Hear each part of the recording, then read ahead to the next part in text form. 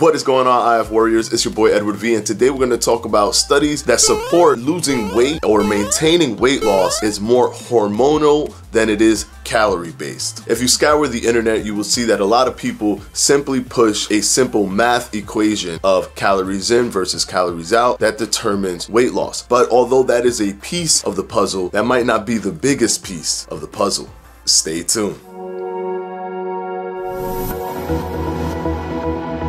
Okay, so let's just jump right into it. There are so many different hormonal responses that go on in the body. The cortisol, the adiponectin, ghrelin, insulin, human growth hormone. There are so many things that are happening in your body that can differentiate you from someone else. So if you notice someone that loses a lot of weight and it's harder for you to lose weight, even if you guys are doing the exact same thing, there might be a hormonal blockage there that's preventing you from losing weight. Everyone's hormonal balance between all the different hormones in your body are different, and those things actually can prevent you from losing weight. For example, if your cortisol level is too high for too long and you have chronic cortisol, it'll trigger insulin to store more fat, and that's the thing that you're trying to burn. So regardless of the calorie intake, it's going to affect you in the long term. One thing that a lot of people tell people who are overweight is that you just simply need to lose weight. It's all willpower, but that is not the case. Some people have to control their hormones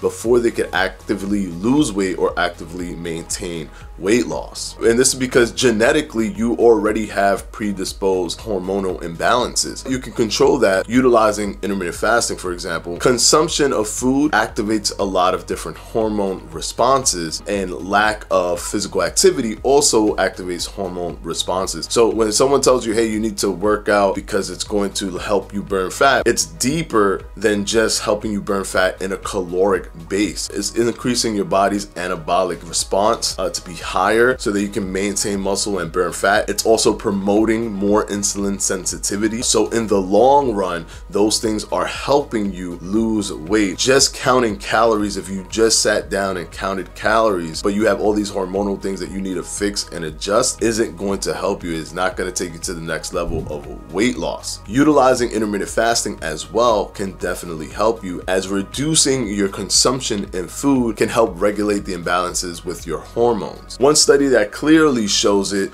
is the Biggest Loser study, in which 15, I believe, of the 17 participants from the show 5 or 6 years later were tested, and they actually regained their weight. And a lot of them were utilizing the same caloric restriction strategies that were given to them on the show that helped them lose that massive amount of weight. So what is the difference between them and someone else? It's mainly hormonal based. Thyroid issues, insulin sensitivity issues, ghrelin. Ghrelin could actually psychologically damage you because it will make you want to eat. It will increase your desires to eat something, carb, sweets, and those kind of sugary foods. So it makes things harder for you if these things are elevated. You want to control them. The more you don't consume those high carbohydrates, high sugar, high processed foods, and the more you don't consume food, period, the more balance you create in your body. So the insulin sensitivity will work in your favor. The ghrelin will work in your favor. The one thing you want to take into account too is your basal metabolic rate. That's different for a lot of people as well. And depending on how severe your caloric restriction is, you can actually have a negative effect on your basal metabolic rate, because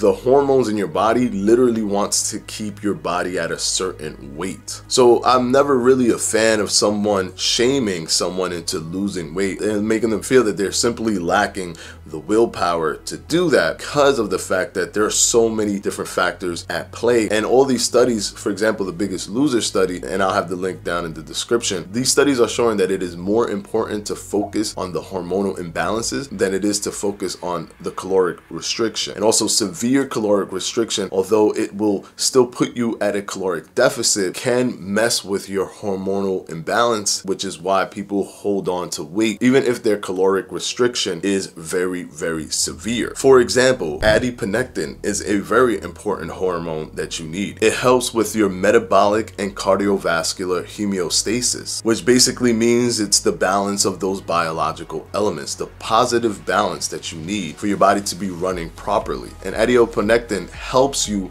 with insulin sensitivity, and those things are increased by elevating insulin sensitivity by the use of intermittent fasting, for example. The links to all of the studies will be down in the description below, but I want to have a conversation started where we're moving away from simply creating a math problem for weight loss, because it is bigger than simply the mathematics of calories in versus calories out, or the simple mathematics of add and subtract. It's much more than that. Your body is so nuanced. It has so many different elements happening, and that is the reason why you can take two people, they can do the same exact thing, but one person will lack the ability to lose as much weight as the other, or one person will gain more weight than the other, or maintain more weight than the other. And the unfortunate truth of this is that some people are born genetically with certain things that actually help them prevent weight gain or assist them in weight loss. But it's our job to educate ourselves as much as we can so that we can counteract any hormonal imbalances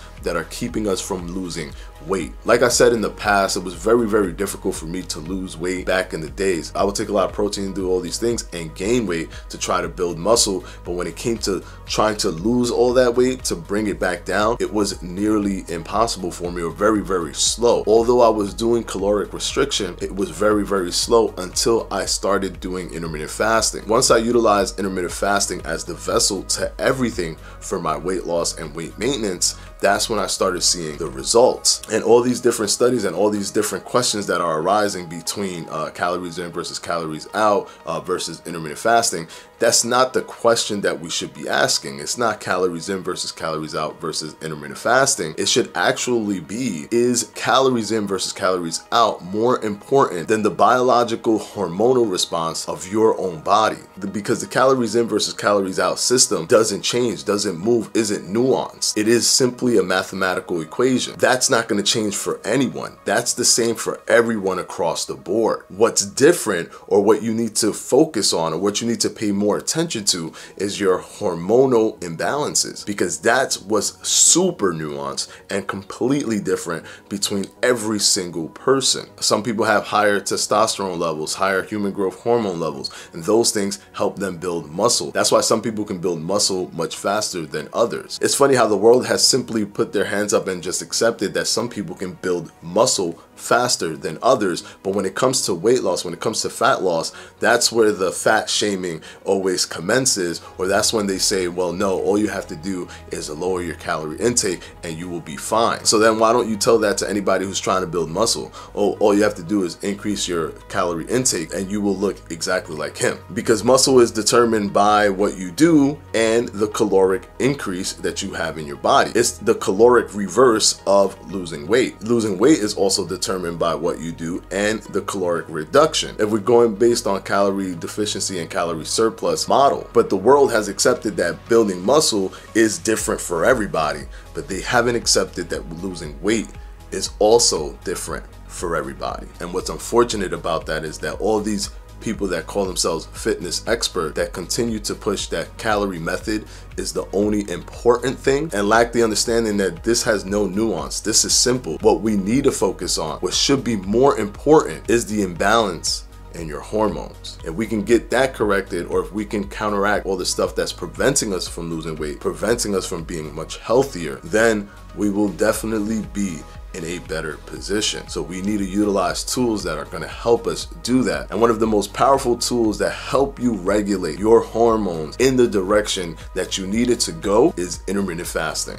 And I want to thank my patrons from my Patreon, and I'm going to put their names right up here.